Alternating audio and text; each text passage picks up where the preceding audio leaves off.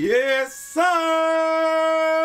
What's going on, everybody? It's your boy, J-Eazy, a.k.a. Fresh from the Barbershop, BK the People's Champ, coming to you live with Mike Wong. Y'all already know what it is. I'm out here with Mike Wong. Hold on one second. Let me switch that over. This one. There we go. I'm out here with Mike Wong. You see him right here.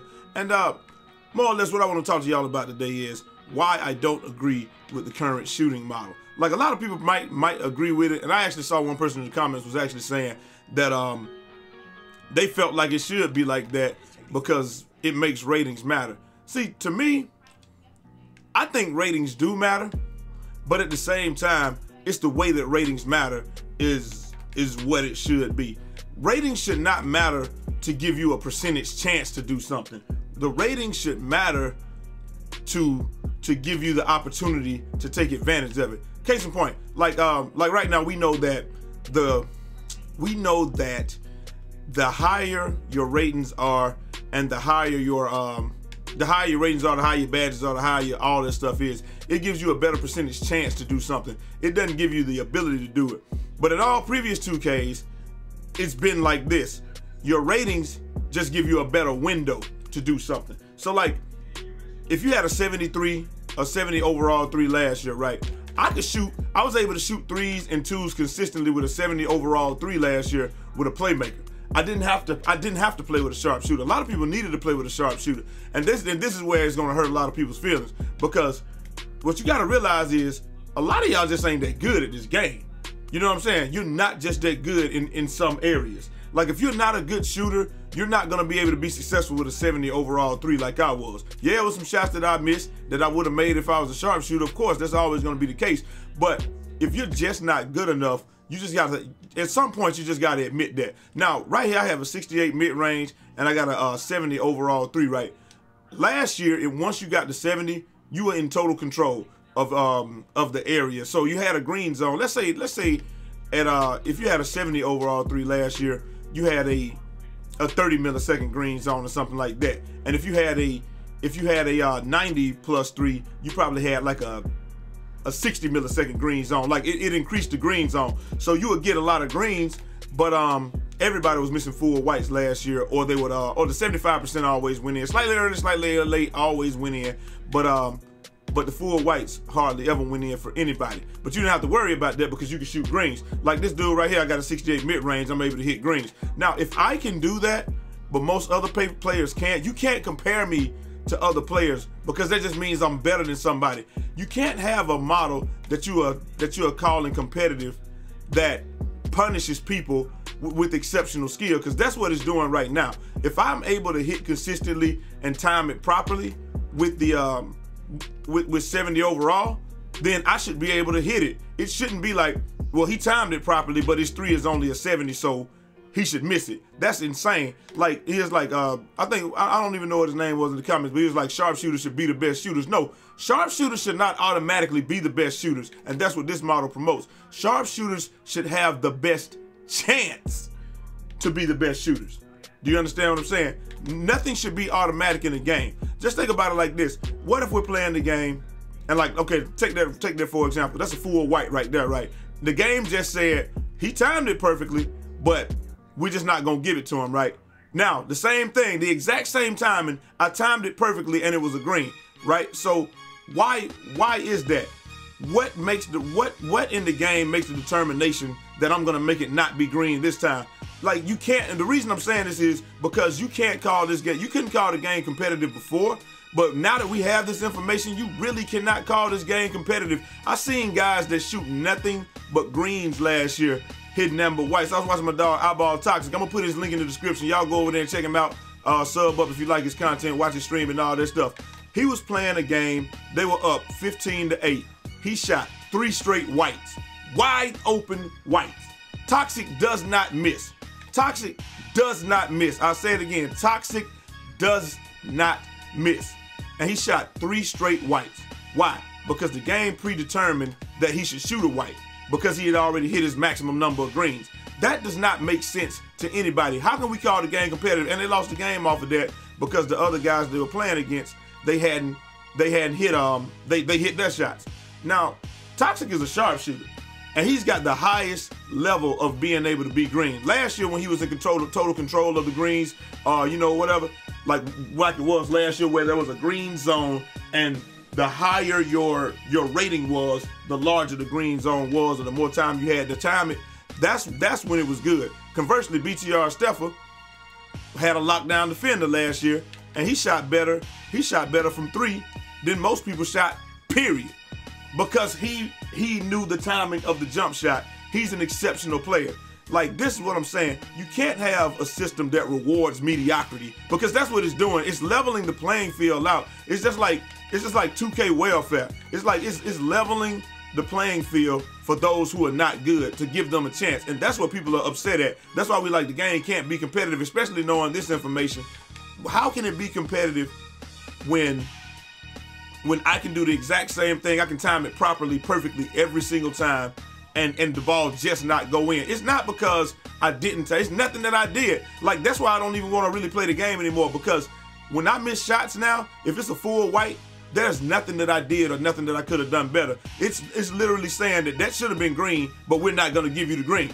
That's just it. And so you're going to miss the shot.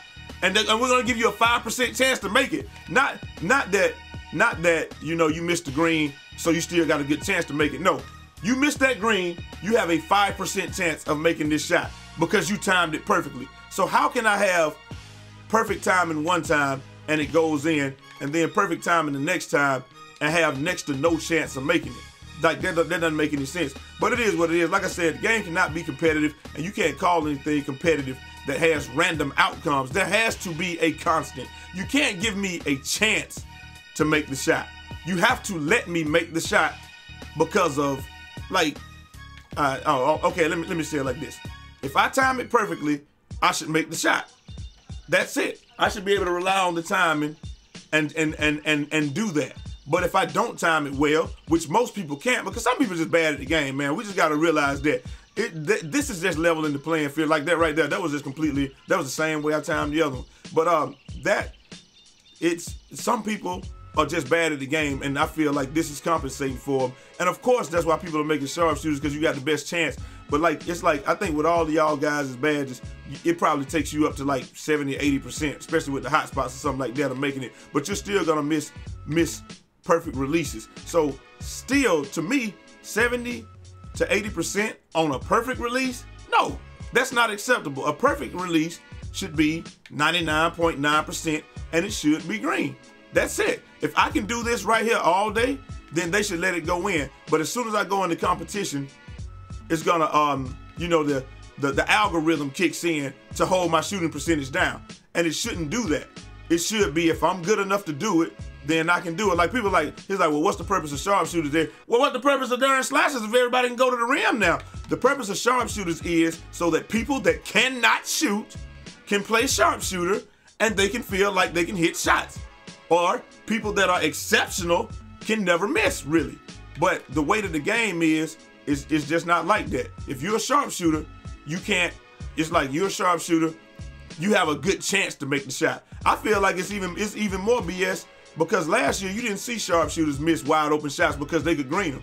Most people didn't miss wide open shots because they were gonna be green last year. Now it's just literally a game of chance. We're just playing an active game of chance, and that is never a good thing. Hope y'all guys understand what I'm saying. Why, like, the game can't be competitive until we got control of the jump shots. It cannot be competitive. You can't say, dude, you just got a chance to hit the shot or whatever. You gotta let me hit the shot. You can't say I have a 50% chance to hit the shot, because ratings matter. They just need to matter in a different way. They don't need to give you they need to give you a window of opportunity rather than a percentage chance to do something. Like, I mean, it is what it is, man. I hope y'all understand what I'm trying to say. I got to get up out of here. Little short video for y'all this morning. Like I said, I should be able to shoot just like this. If I'm timing it properly, the ball should go in. If I'm not timing it properly, it shouldn't. But like, when you get to E-League, how you gonna make it be random where shots go in? Then people can't even say who's really good or not. Like, do y'all not understand how you can't tell who's really good at the game or not when it's like you just have a percentage chance to do something? Even if you do it properly, even if you do it perfectly, you still just have a percentage chance, and it's not even a high percentage at that. Do y'all realize how uncompetitive the game is in that situation? Maybe you don't, because like maybe y'all want it to be like, well, only sharpshooters can hit shots and stuff like that. Maybe that's how y'all want it to be. I don't know. I know last year, if a glass cleaner took a shot, it was a low percentage chance of them making it. But I still defended everybody because I know everybody can make it. Like, it just is what it is. But at the same time, this year, it's an ultra low percentage chance that's aided by the game saying, and you're not gonna make it. It's like, oh yeah, it should have been green, but guess what? It's not gonna be green. Like, it is what it is, man. Like I said, it just punishes exceptional players and tries to bring stats. It's just like the communism of the video game industry. It would be just like Call of Duty saying, hey, you hitting too many shots, so we're gonna drop your shot percentage artificially.